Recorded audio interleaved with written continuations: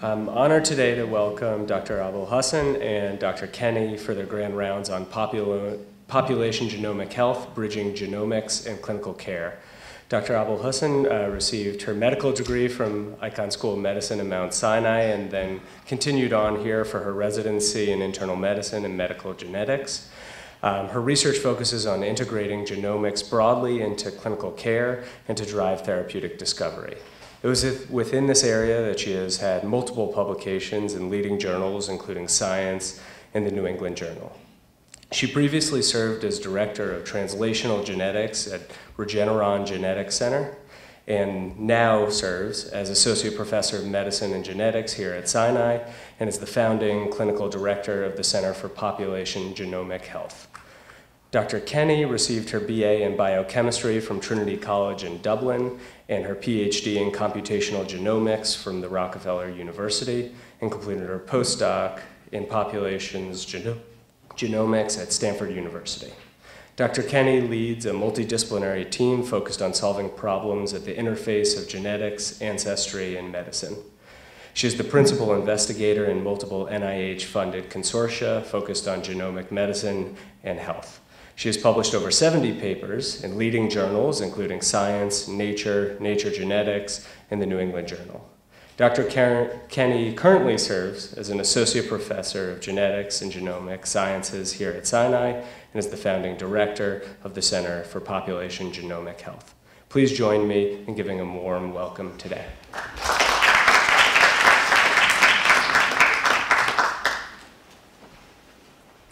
Good morning, and thank you very much. It's a privilege to be here in Medicine Grand Rounds. It's going to be a little unusual today because both Noura and I are going to share the time to give a talk, and I lost the coin toss, so I'm going first. So first, some disclosures, as you can see on the slide, disclosure of our relationship with various industry entities.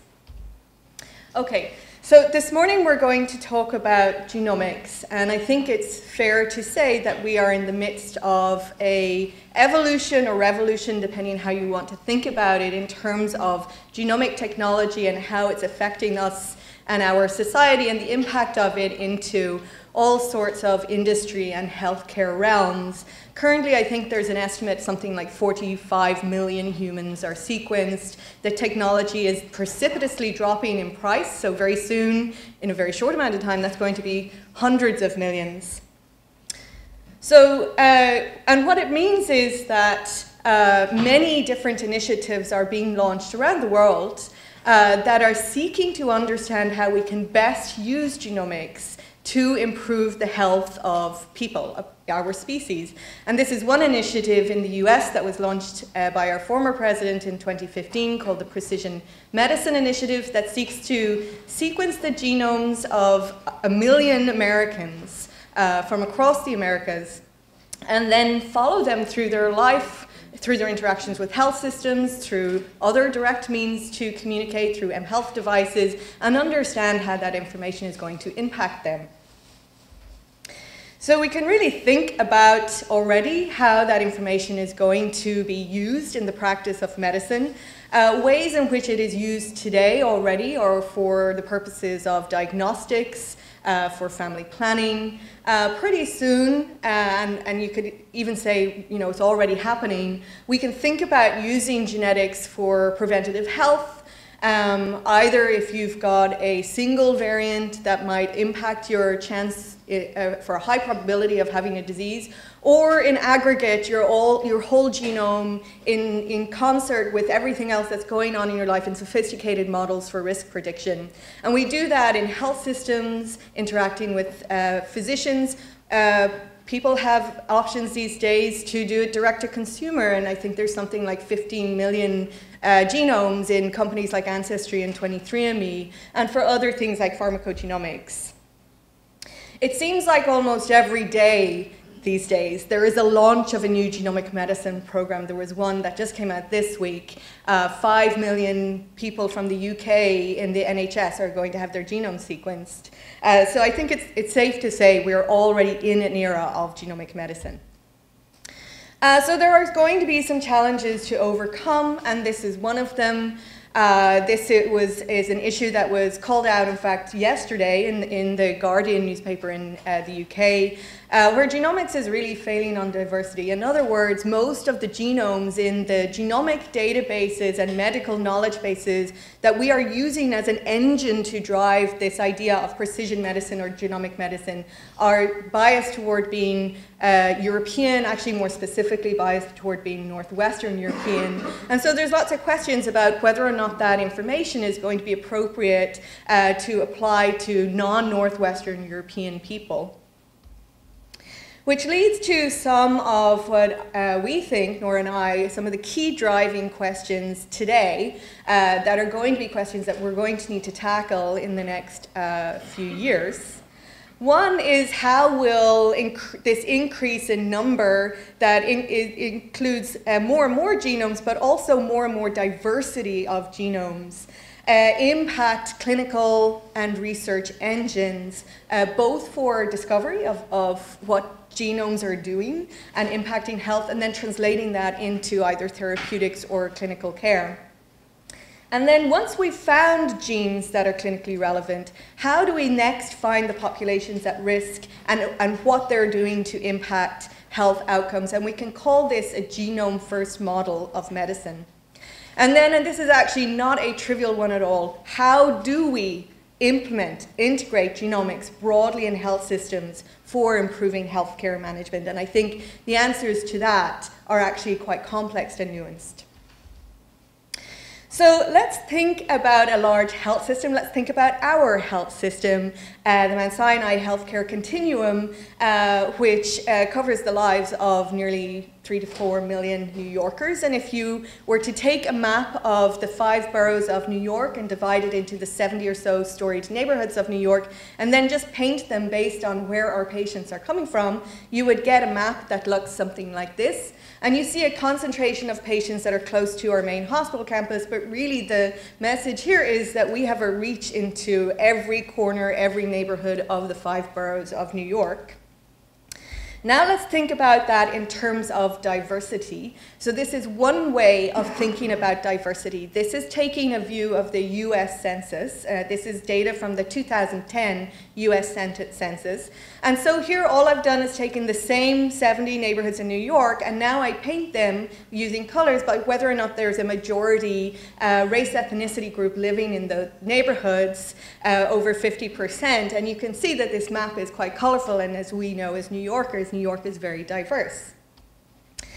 If I take that information and I just plot it in a pie chart, it's going to look something like this. So 33% of New Yorkers are white or European ancestry, 26% African American or black, 28% might be also Hispanic Latino, and 12% Asian, and about 4% mixed. And I always like to highlight that 4% mix. It's the thin slice of the pie, but in a city of 8 million people, that's hundreds of thousands of people who don't feel like they fit into that category. But of course, as we know, that's a very simplistic way to think about diversity in New York. And another way we can think about diversity is using genetics. So here is about 32,000 New Yorkers in our health system, all as gray dots. And how close or how far away they are in this plot is how genetically similar or dissimilar they are. And just for your reference, I've also plotted it on here, reference populations from 7 different continents around the world. So straight away that you see that we have a lot of global diversity in our health system. But the other thing that I want you to notice is it is not easy to put these people into discrete bins. And at least on a genetic scale, we should rather think of a continuum of genetic diversity. So there's increasingly sophisticated ways that we can start to ask questions about the types of diversity, and here's another way that we work on in my lab. This is a way in which we think about diversity, also including genetic genealogy and our recent cousins. And in doing this and building networks like, you know, the kind of networks that you build on Facebook or Google, the same sort of underlying technology, then you can start to learn that there's over 100 different communities of people with recent history history that are living together in New York, and then you can correlate that information with information like self-reported race, ethnicity, but also country of origin or grandparental country of origin or neighborhood, geopolitical location or local New York neighborhoods. And you can start to get a much more dynamic, nuanced picture of the types of diversity in New York City.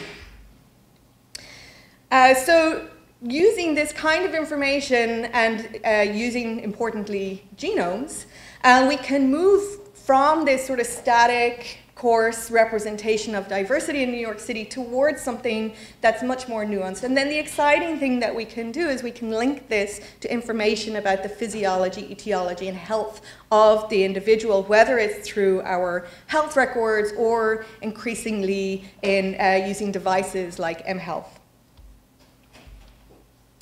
And of course, it won't surprise you to know that by learning about diversity and genetics and health in New York City, we are in fact learning about genetics and health on populations around the world. About 65% of New Yorkers can trace their grandparents to some country outside the US. So really what we're learning about is not only New Yorkers, but other countries around the world and the effects of migration to the US. So why is this important? Why is it so important to learn about this type of diversity? And the answer is because diseases, particularly genetic diseases, tend to be very, very patterned by the different demographics. And here is an example. And I love this example because it's the first project that myself and Noura worked on back in 2013. And it was a discovery that we made here in Mount Sinai. So this is the story of one variant in the genome, so 1 out of 3 billion bases, that is changed in people from Puerto Rico. And it was first discovered as a disease clinically in 1993 by Dr. Steele, so it's known as Steele syndrome.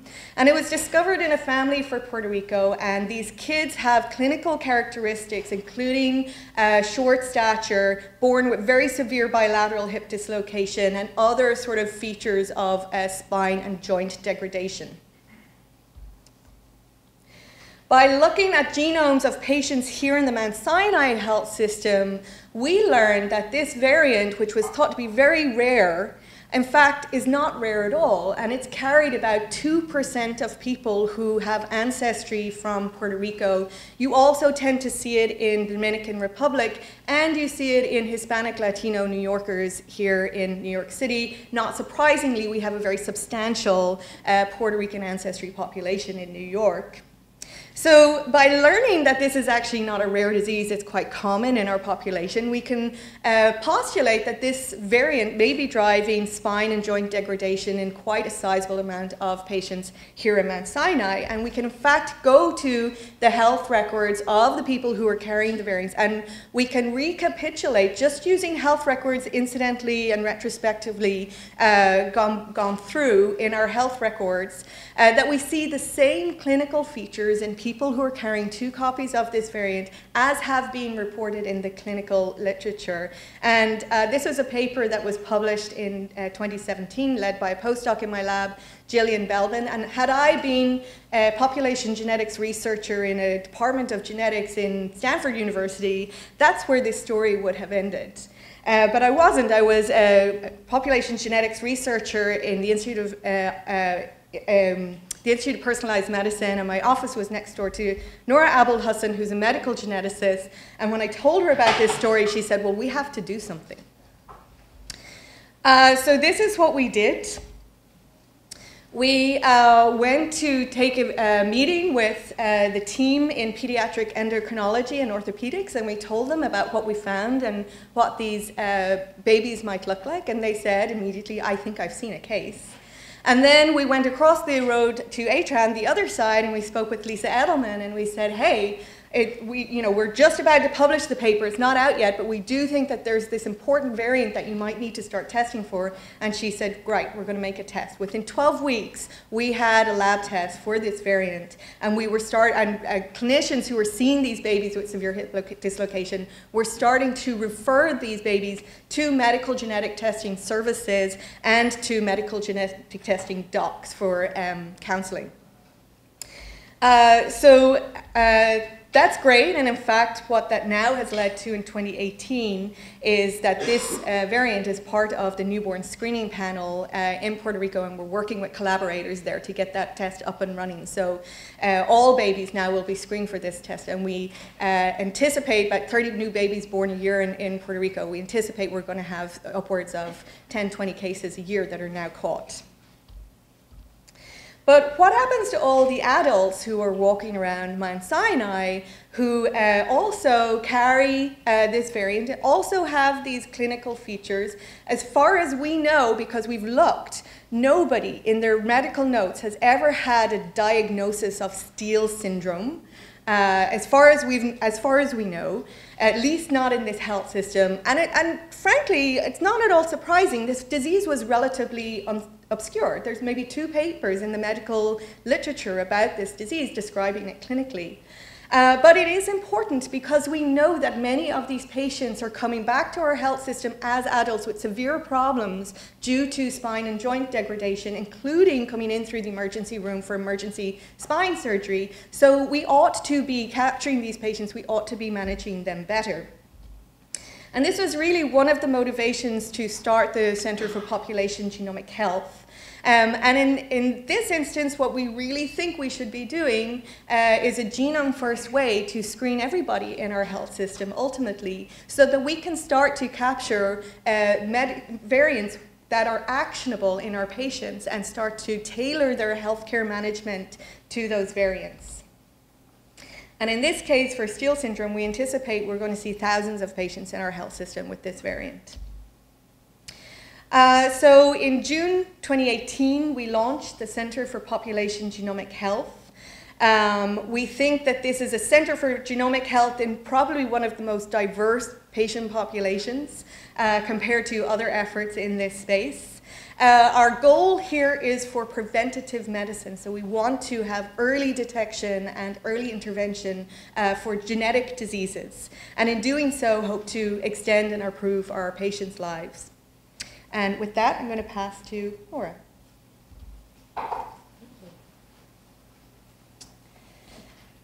Good morning, everyone.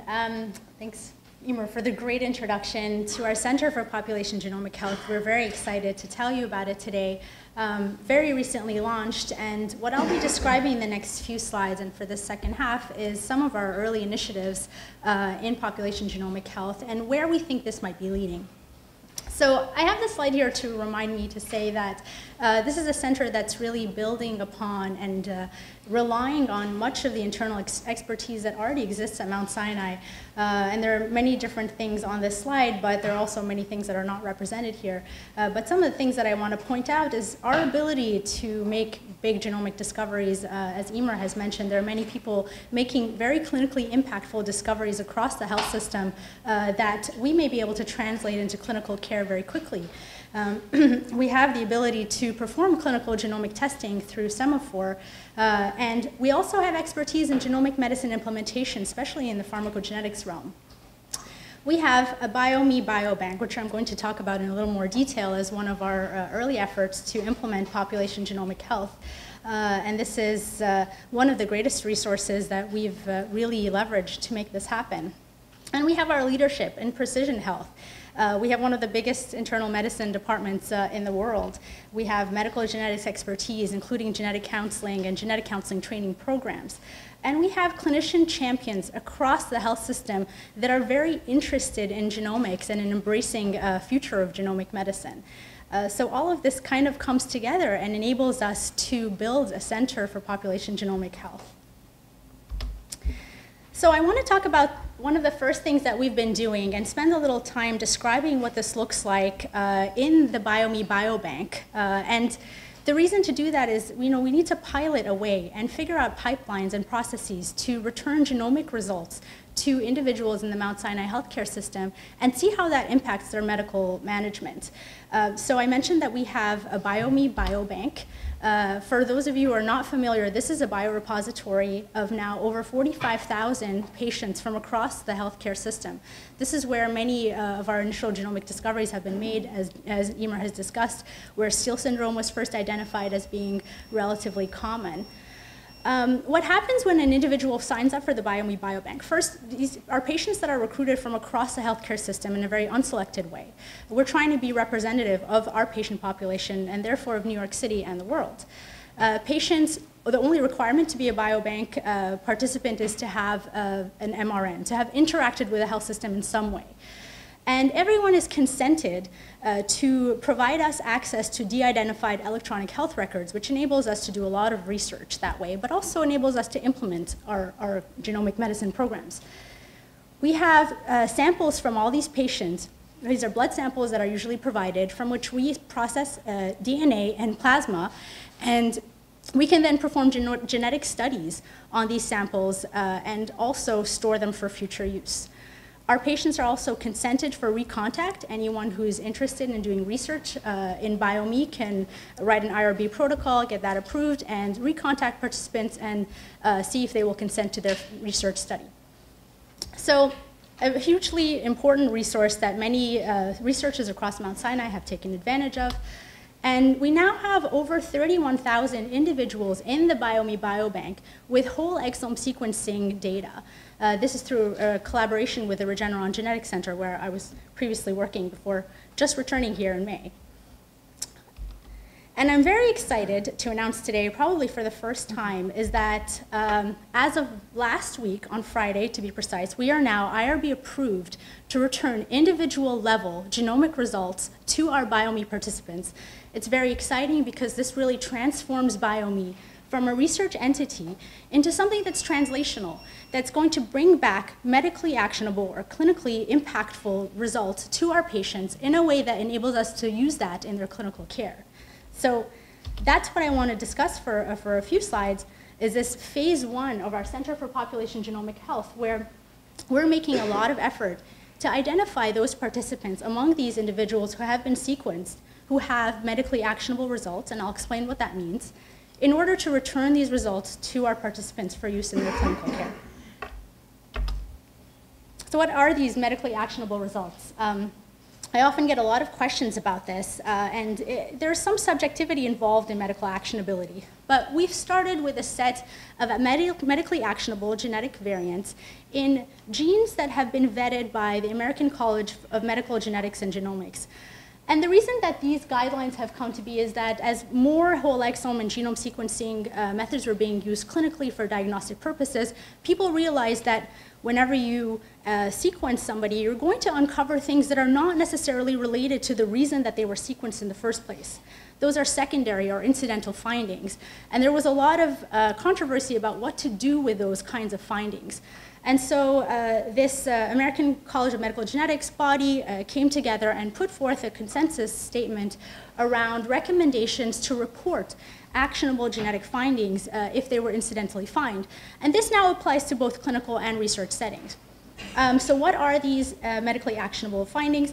They are germline variants in 59 genes that correspond to 27 different conditions for which there is an intervention that one could do in order to reduce or prevent serious adverse events, so morbidity or mortality. So these are typically conditions for which we have well-known molecular etiology established and guidelines around which we can do something in a clinical setting to prevent poor outcomes. The first 27 conditions were also chosen on the basis of their high penetrance, which means that if somebody has a variant in one of the genes listed in the ACMG 59, they are very likely to develop the associated condition. So we've used this as a starting point, but as I'll get to later, this is not the only type of medically actionable result that we're interested in returning to our participants. So when we look at medical actionability, we're assessing genes, we're assessing conditions, but then we're assessing at the granular level what variants in those genes are medically actionable. And typically today, variants are classified on a spectrum from benign to pathogenic. Benign being variants that have been shown not to be disease associated, and pathogenic having really strong evidence that they are disease associated. In a clinical setting, likely pathogenic and pathogenic variants are typically treated the same way, where the likely pathogenic has a little bit of uncertainty with it, and I'm not going to go through all the reasons why, but there's enough evidence to say that these are likely to be disease associated, and people often refer to them as expected pathogenic variants. So what we're looking for is these types of variants, the pathogenic and the likely pathogenic variants, which maybe don't have the same body of evidence around them, but are very likely to be disease associated in our individuals who have been sequenced in the biobank today. I'm not going to go through all the 27 conditions in the ACMG, but I'm going to focus on these 3 medically actionable conditions. And I've put a table here so that everyone is familiar with these and knows what genes are associated with them. I suspect that many of you in this audience know what these are. So one of the most well-known genomic syndromes is hereditary breast and ovarian cancer, with the genes BRCA1 and BRCA2 driving these types of cancers. In addition to breast and ovarian cancer, which happen early in individuals, they're also at risk for pancreatic, prostate cancer, and melanoma. And of course, there are targeted screening and prophylactic interventions. This is also true for a condition called familial hypercholesterolemia, which causes increased risk of early onset coronary artery disease and stroke, and for which lipid-lowering therapy is very beneficial and can reduce morbidity and mortality. And Lynch syndrome is another cancer syndrome with 4 genes associated. There are actually more, but 4 that we look at in exome sequencing. And this is associated with early onset colorectal cancer as well as multiple other cancers. And again, there are screening measures that can be undertaken and early management of precancerous changes that have been well known and well shown to reduce morbidity and mortality.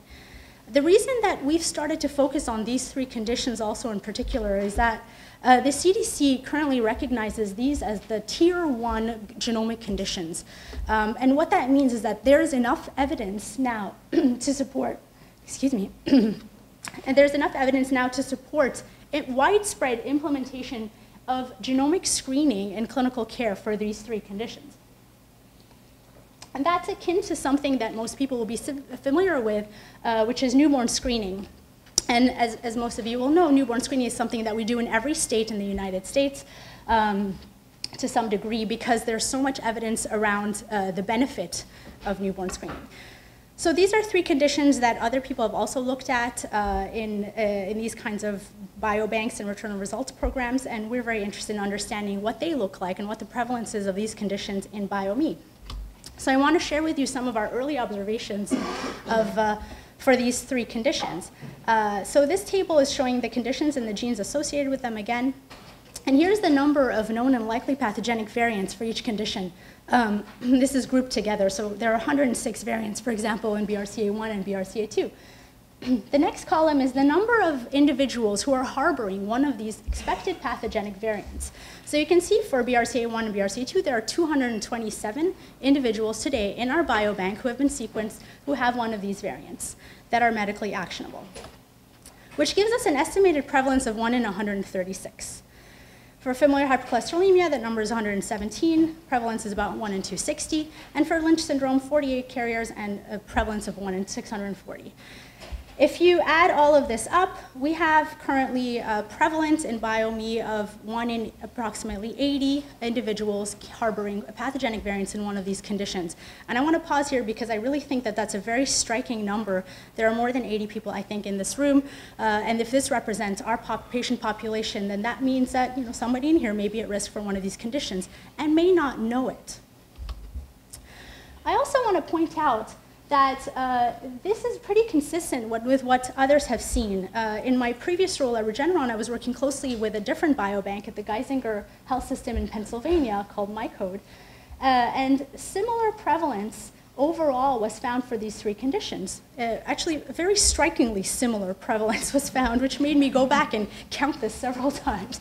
But I really didn't look at it beforehand.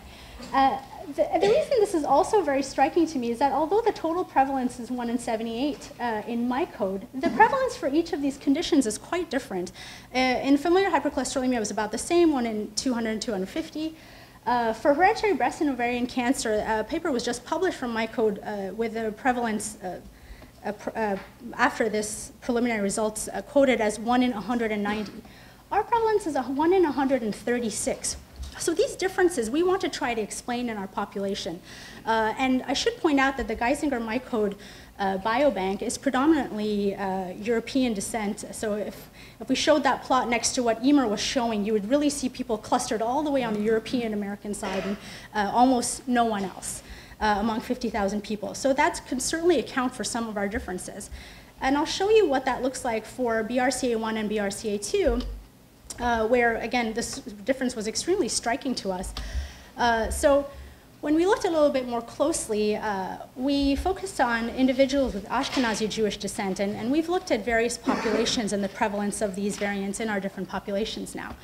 But if we use, Eimear and her group have methods to really dissect out individuals with a genetic ancestry.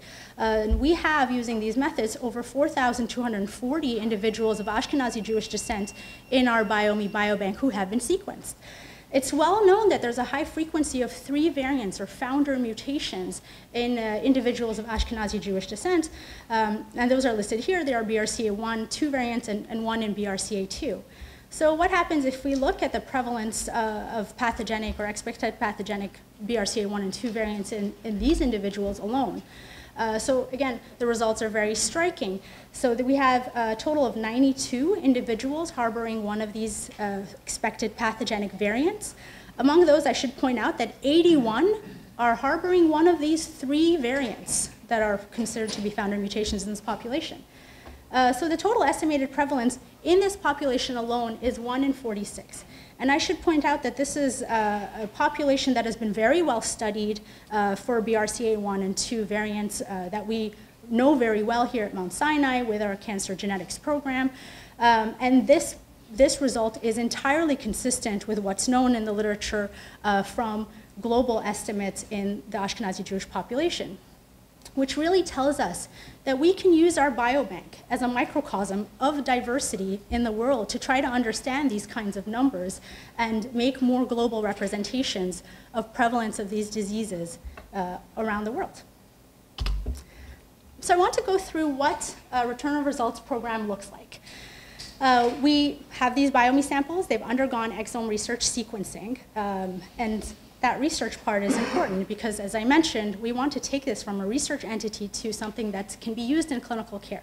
So what does that mean? We use our approach which involves bioinformatics and some manual curation as well, to identify actionable genetic results. I'll start here where it's simple. For most of our participants, we will not identify an actionable genetic result. We expect that we'll find something in up to 3 to 5% of BioMe participants, not more. That's, of course, only using that ACMG 59 list, which we'll just end that there. But as we increase what we want to report back to individuals, of course, that number would increase too. So if we don't find anything, we still have the exome sequence data. We can always revisit that. As we add more genes to our list, as more data and knowledge comes to light, we can always revisit exome sequence data and decide if there's more that's actionable there. If we do find an actionable genetic result, then we have to clinically confirm that result. So a sample has to be sent to a New York State approved, CLIA-certified lab, a clinical lab, that will perform a genetic test for that variant that's been identified to confirm it. Once that's done, I should mention, sometimes that's not clinically confirmed. The lab will interpret that variant, and if that variant interpretation is not consistent with the expected pathogenicity from our approach, then there's no result to be returned. Only a clinically confirmed genetic result gets reported back. And in that case, a clinical report is generated by the lab, and the participant is invited for a return of result visit through the Center for Population Genomic Health. And that entails, of course, a very careful communication of a genetic result by a trained genetic counselor. This will involve a condition-specific evaluation that includes obtaining a very detailed personal family history. And then we follow up with recommendations. What do you do with that genetic result? Our purpose is not to give back results to individuals and not have them know what to do with that information. So what we've been doing in the meantime is speaking to clinicians in different specialties who may be seeing these patients from a genome-first perspective and understanding what they would want to see and how they would want to follow up these patients so we can decide what our strategies will be for long-term follow-up, further evaluation, and testing. And I want to go through this in a little bit of detail. I do have time. because this is a genomics first approach, and typically people are not used to seeing patients without a sign or a symptom of a disease. Sometimes we do see patients in the genetics world who have family history of disease, and this is a little bit like that. But in this case, we're starting with a variant. So we've identified something that we consider to be medically actionable. As I mentioned, this triggers a gene or context-specific evaluation that includes a history, physical exam, testing, for example, for familial hypercholesterolemia, we would check lipid levels in these individuals, and consultation with specialists. There are going to be some cases in those three first buckets where a diagnosis of a genomic syndrome is made with the initial evaluation and testing. So I'll go through these, and then there are going to be some where the diagnosis is not made initially.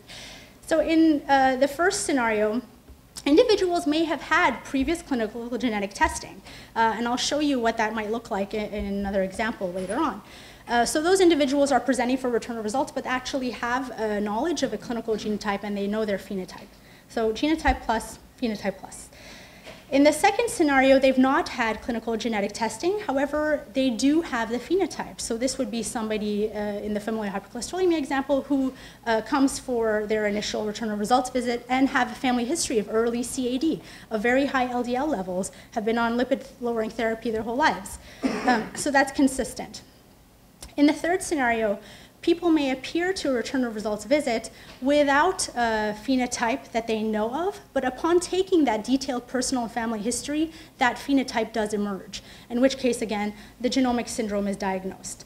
And those are the three kind of easiest scenarios, and then we go over here where that's not really the case. So no genomic syndrome is identified in individuals at their initial visit in scenario number 4, but these patients get followed over time, and we discuss this with the specialists who are going to follow patients. What would you do? If someone has a risk variant in MEN2, what are the next steps, for example? And maybe if this patient's followed more carefully and screening guidelines are kept, their phenotype does emerge over time, so then again, the genomic syndrome has been made.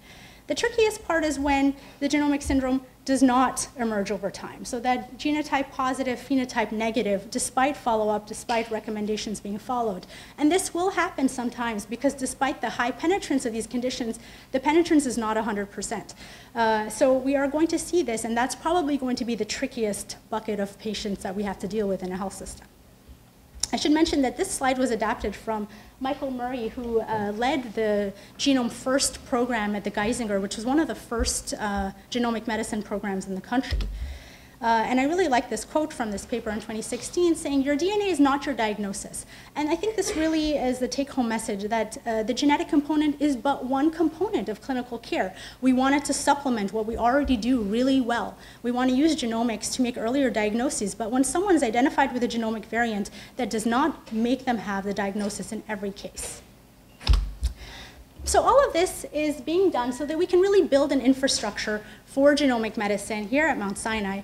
And that entails many different steps, and I'm just going to go through a few of them here that some I've mentioned already. For example, generating clinical results from something that's a research entity. Eventually, we would hope that clinical genomic screening becomes something that we do here.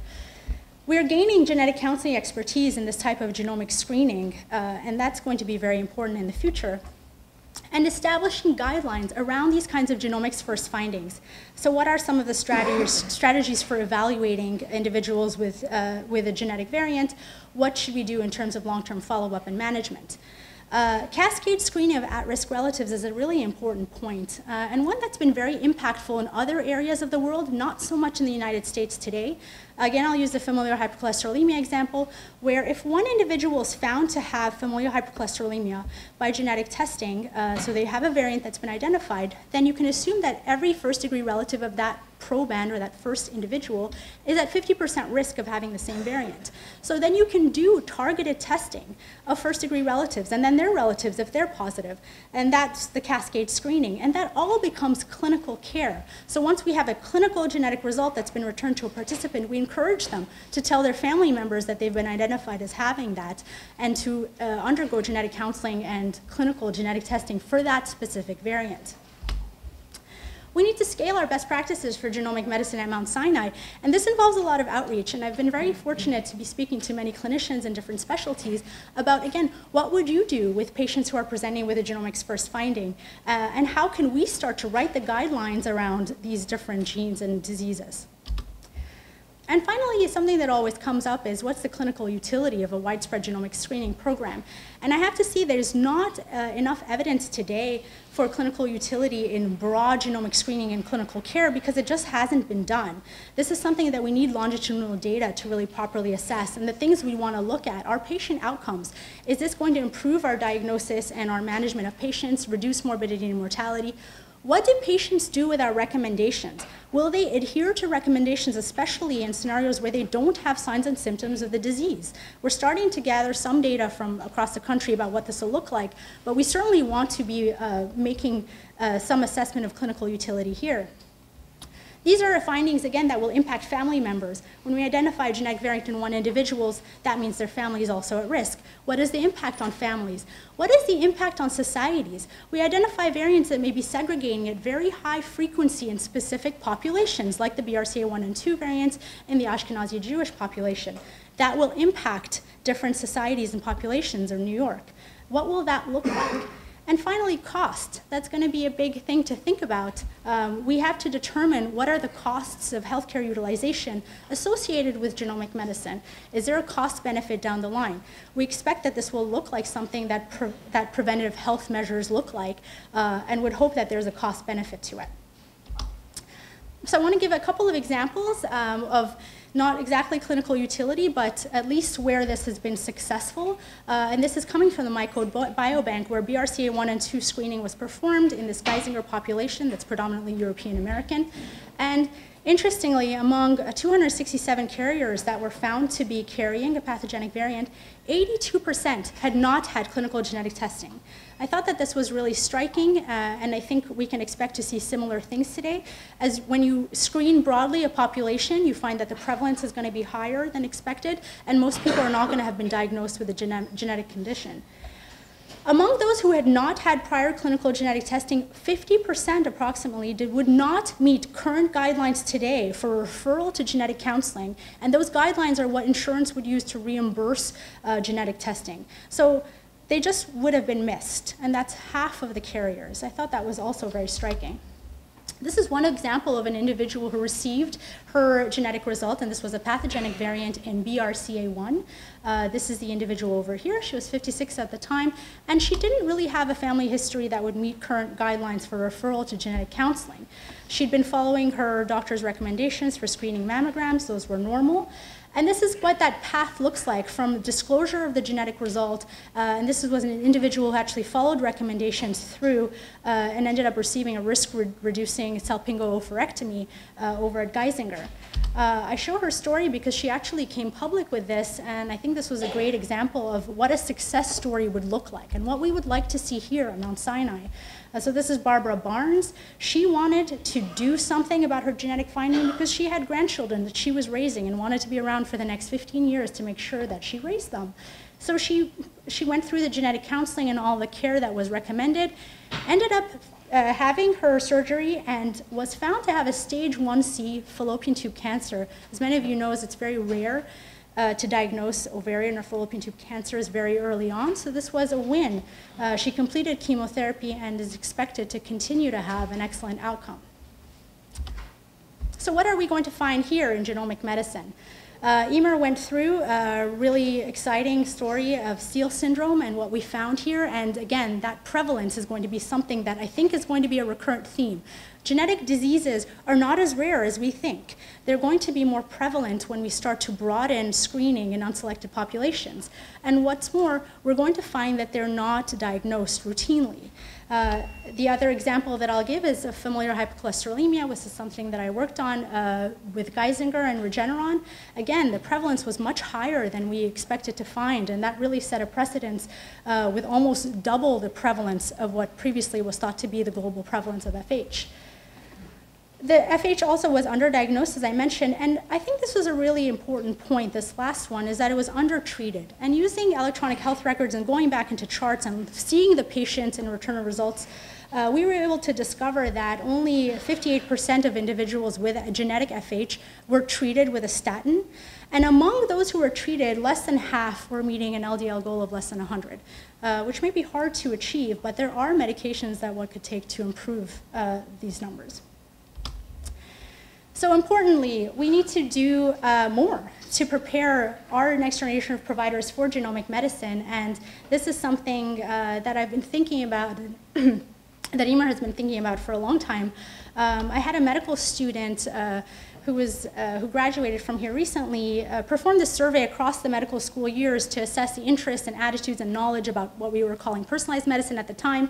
And strikingly, there were almost 80% of our medical students who were very interested in personalized medicine, but across the years, there were only 6% who felt that their medical education was preparing them for this future, for this new era of personalized medicine. I think we can do better than that, and we're thinking about strategies to improve genomics education and training here. I should also mention these are similar findings across the country in medical students, physicians, trainees like residents and fellows, and attending. So we're not doing a worse job than anyone else, but I think we can do more.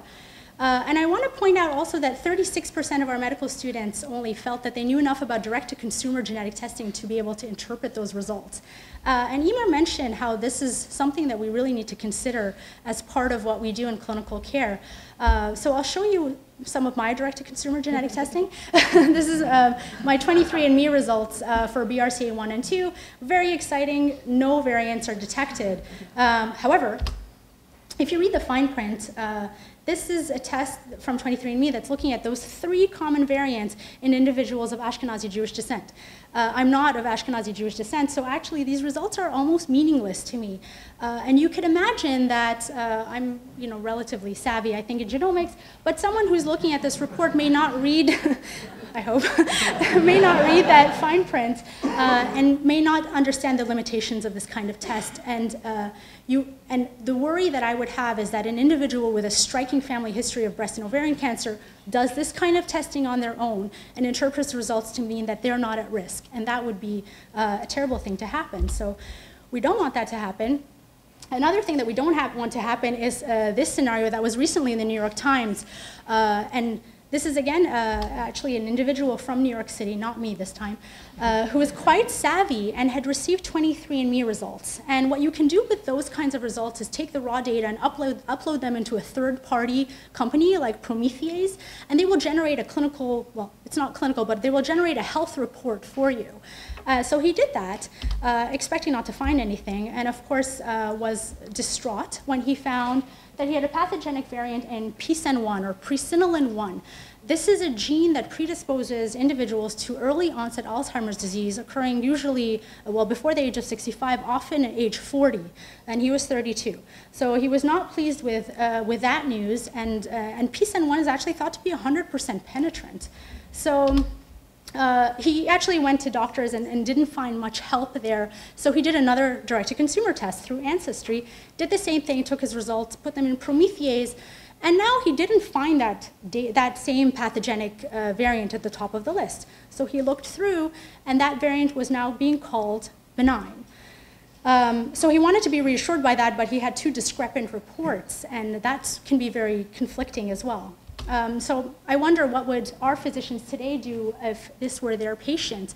These are the kinds of patients that are going to be coming more and more to primary care, and we need to know how to deal with them. He eventually was able to convince a physician, I don't know what kind of physician that was from the article, to order a clinical genetic test, which was negative, and now feels that he's put the issue to rest. So this is a changing paradigm. I read a statistic recently, well, a couple years ago, so this might not be entirely accurate, but there are very few medical geneticists per million population, which is good news in some ways because I have some job security, but it also means that we cannot be relying on the medical genetics profession to sustain an era of genomic medicine, especially when there are 100-fold or more primary care physicians per million population. There are now over 4,000 genetic counselors in the US and Canada, which is great. That number has been increasing and is expected to increase by 30% over the next 10 years. there are over 74,000 commercially available genetic tests in the US alone, and there are 14 new tests that enter the market daily. This makes me nervous as a medical geneticist, so I can only imagine what individuals who don't feel as comfortable with genetics might feel. But really, what I think all of this put together means is that genomics needs to become something that's not so scary, not alone in the research world, but accessible to physicians in every specialty, from primary care to our specialties across health systems. And I'm going to end here, but I hope that none of you are of this mind. And I'll let Eimear take the last slide. So we're going to finish up there, but we would like to acknowledge that Noura and I are both faculty at the Institute of Personalized Medicine. I've been working closely with Judy Cho, who's the director there, on a lot of these initiatives. And since we launched the new Center for Population Genomic Health, we're increasingly working with many people across the health care system here, most of whom we spoke about during the talk, but are maybe not in this slide. But I do want to highlight Barbara Murphy is the chair of medicine, Adam Margolin, the chair of genetics, and folks at Semaphore that we've been working very closely with to build some of the infrastructure that we have described. Thank you.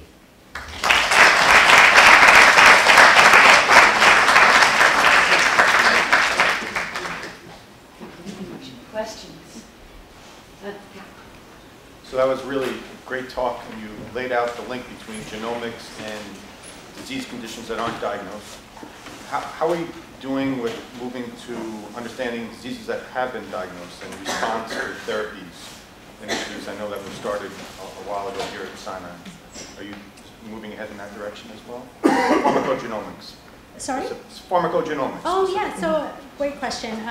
Pharmacogenomics was something I used to be more involved in, but what we've been very successful at doing through the Institute for Personalized Medicine is implementing pharmacogenomics programs in our internal medicine associates and faculty practice associates in primary care as a research program. So for participants who have been consented for the use of PGX in their care.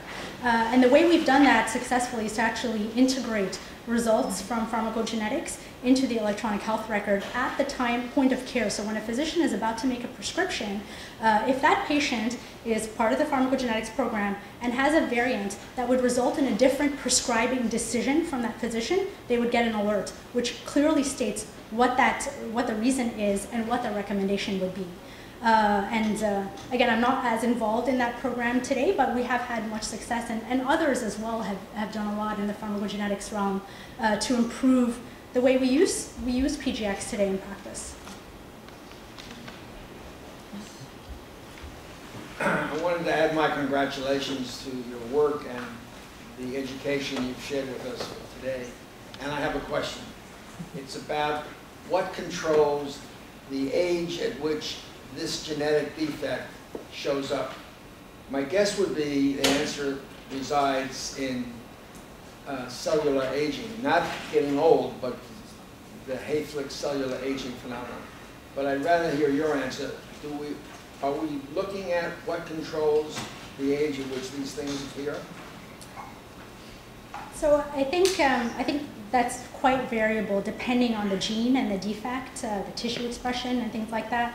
I'll give the FH example, it's one of my favorites, but in familial hypercholesterolemia, it's often a defect in the LDL receptor. So we have problems with LDL clearing. That actually is thought to start being a problem in utero. And the current recommendations are to start pediatric patients with FH on a lipid-lowering therapy by age 8. So things can happen very early, even for what are considered these more common genomic syndromes. There are others that have much more specific ages of onset, like early onset Alzheimer's, which is depending on the accumulation of plaque. It really depends on the disease, so I don't think there's one answer to that question today. But I think part of the effort that we are describing is that we're going to start to gather empirical evidence that's going to teach us a lot. So in addition to learning about what's happening to the patient, we will learn about the course and the progression of these diseases. So for example, the Steele syndrome disease that we didn't discover, people knew about it, just it was quite obscure, we know that if you have 2 copies of that defective gene, the kids are born with severe hip dislocation, but the course of the progression of the disease can be very different in different children.